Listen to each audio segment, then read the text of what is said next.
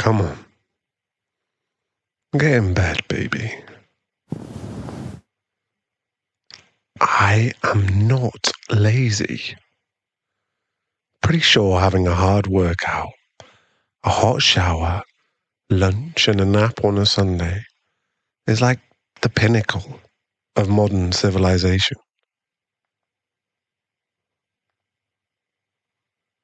Wait, what? You just checked?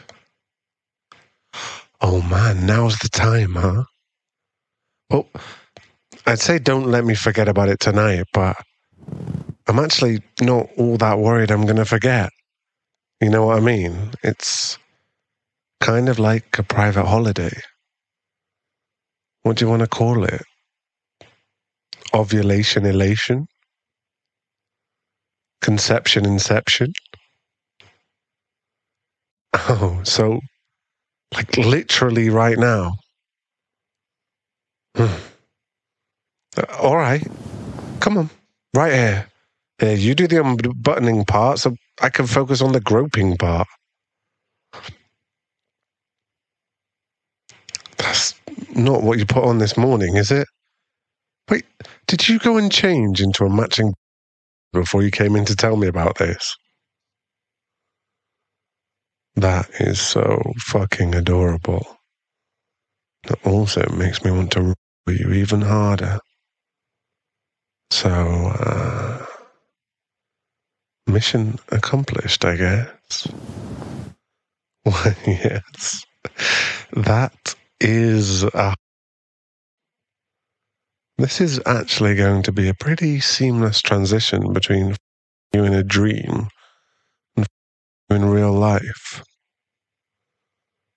In the dream, I was a stone statue with this huge stone, and you'd climbed up and were clinging onto me and yourself on it.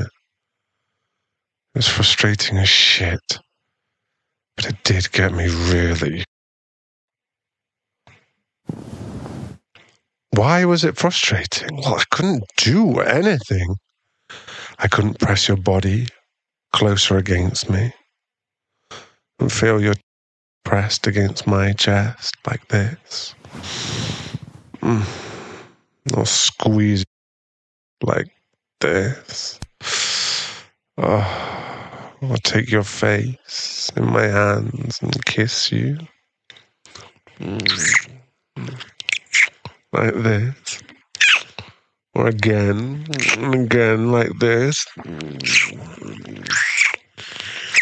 I couldn't grab you and pull you down onto my...